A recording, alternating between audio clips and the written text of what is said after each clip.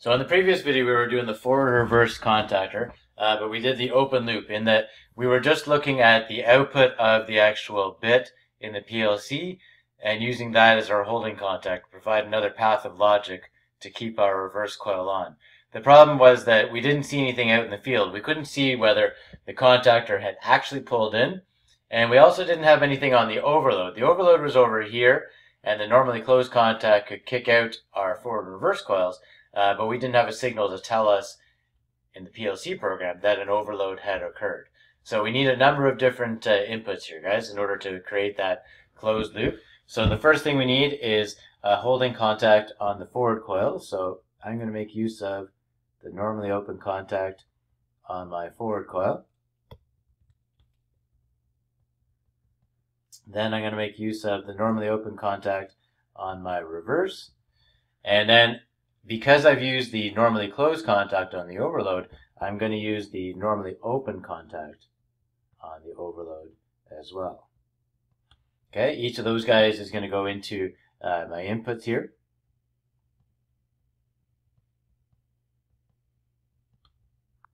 So for my forward coil, the holding contact is input number 5.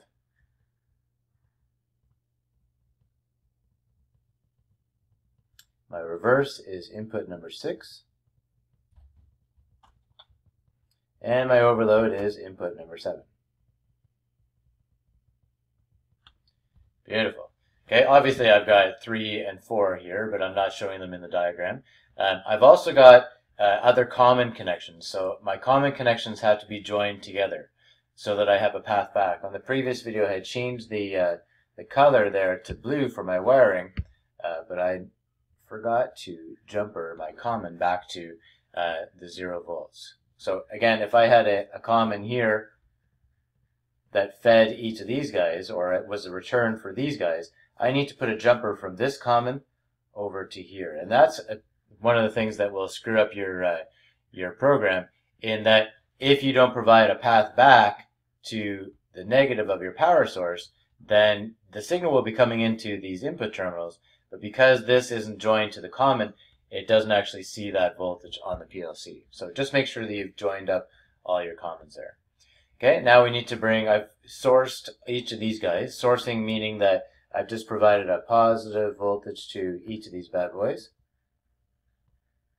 Positive voltage coming from this terminal right here on my PLC. Again, the PLC may have like a 120 volt source. And when you put that 120 into the PLC, it has a rectifier circuit that provides you with 24 volts DC that you can use for your inputs. In this case, I'm doing a sourcing, and that the positive is going to each of my switches, and I'm switching the positive. The PLC already has a reference to the negative here. So let's draw each of these guys into our inputs. And then each of these individual contacts are going to go to their own separate inputs. So we're ripping out all of the components out of our ladder diagram here and putting individual inputs and individual outputs. And the only thing that will determine how these guys affect our outputs will be the PLC. Alright, so then we got to do our addressing there. So the addressing for the forward input is going to be, on the Tweedo suite, is going to be % input 0, and I've physically wired it to number 5, so I'm going to put it into number 5. There we go.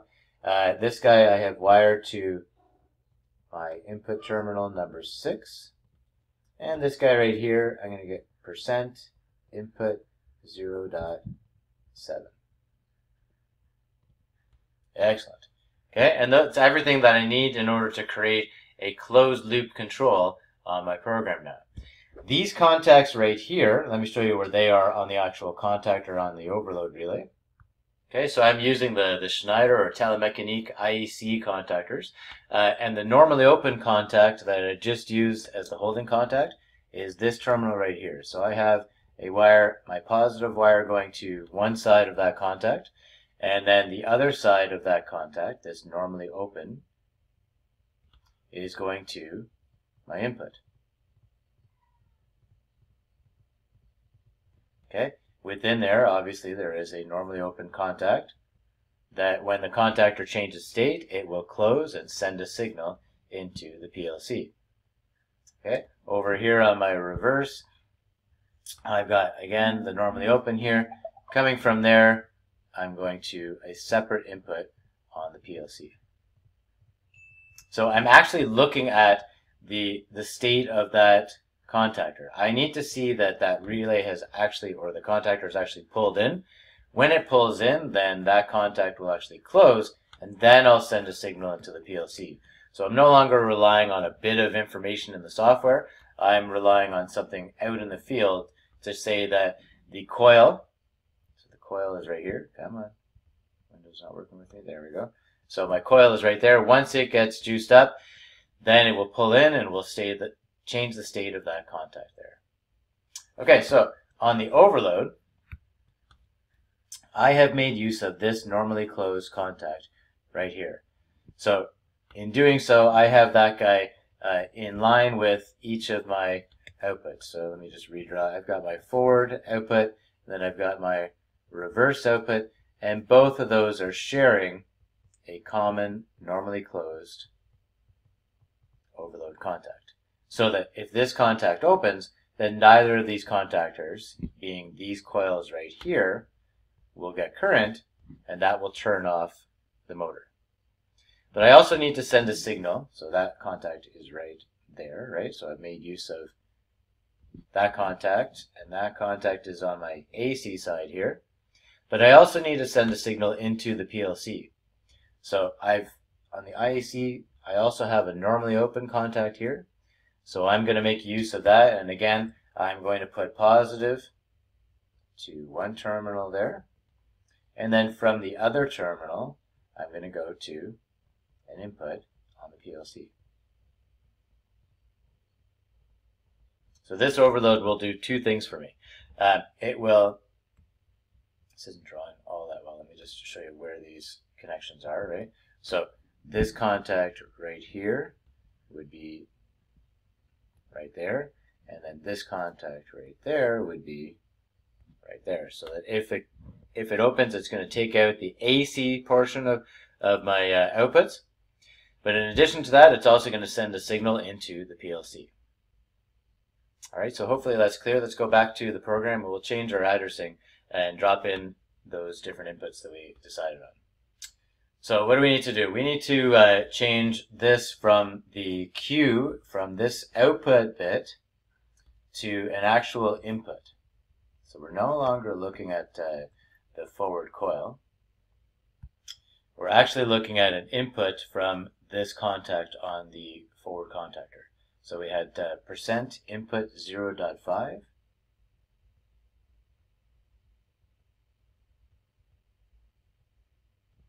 Okay, and we said that that was our forward holding contact.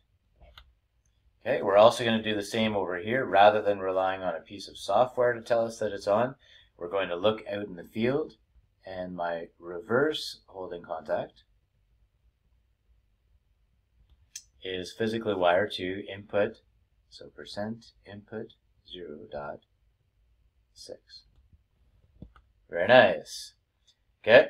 In addition to that, I'm still looking at this bit of information here for the reverse coil, but I can actually look at this contact and have the opposite instruction, so that when the reverse coil is off, then this looks for the presence of no voltage. Obviously, if the reverse coil is off, there's no voltage being impressed on that input terminal.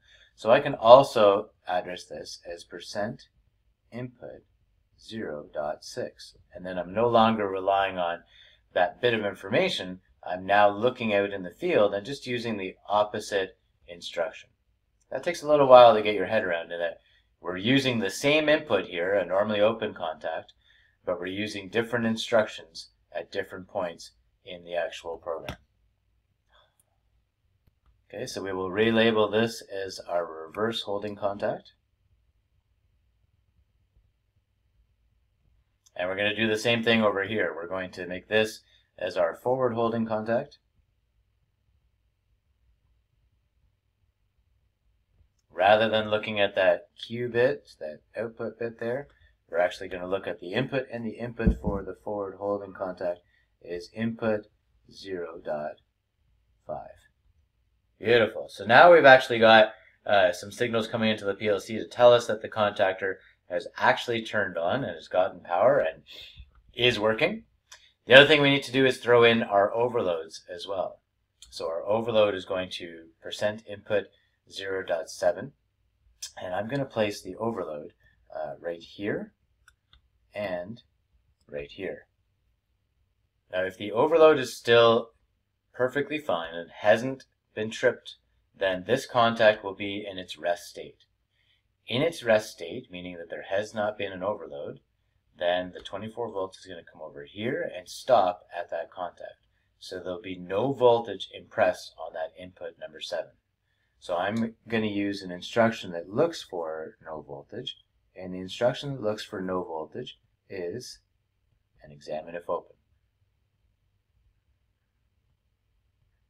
So I'm going to do identical instructions on either one, and for each of these guys that is our overload contact. Okay, I haven't left myself too much room, so I'm going to put that right here and right here, and I'm going to put the address just below. So the address for that overload contact is %input 0.7. And down here, remember that I can use my inputs as many times as I want, so I can monitor that this has not closed or that the overload has not tripped in a number of different places. But we can see here that I have the wrong instruction. So let me just change that. So we'll change that to an examine if open.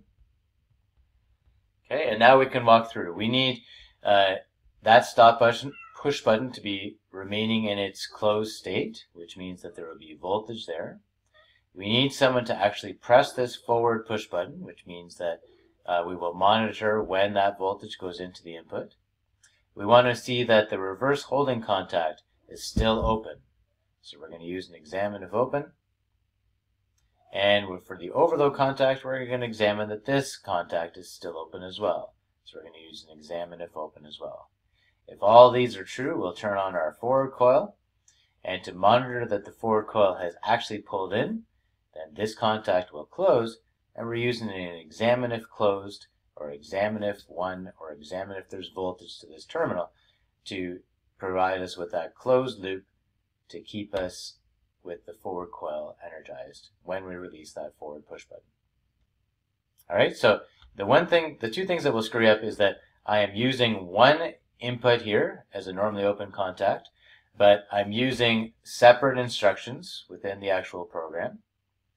And again, over here in the overload, we're usually used to seeing the normally closed being used. It's already been used over here on the AC side. I'm going to use the opposite contact there, the normally open, and I'm going to just look to see that it's still open and that the overload has not tripped.